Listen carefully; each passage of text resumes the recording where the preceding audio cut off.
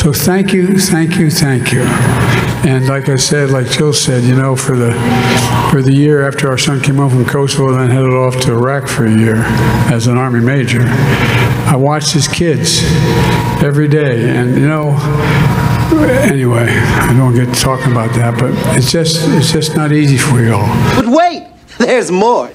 I watched for the year our son was in Iraq as a major in the United States Army, if you excuse the reference to the Army. I'm often self-centered, confuse my words, and shellfish.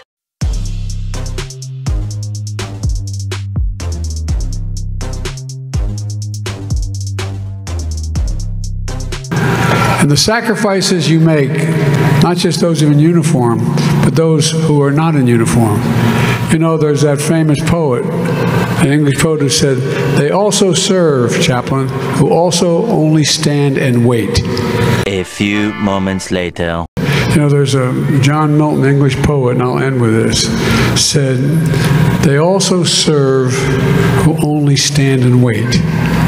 They also serve who only stand and wait. And that's what you do. So thank you, thank you, thank you. And I love your ears. Yeah, a little creepy. Mm-hmm.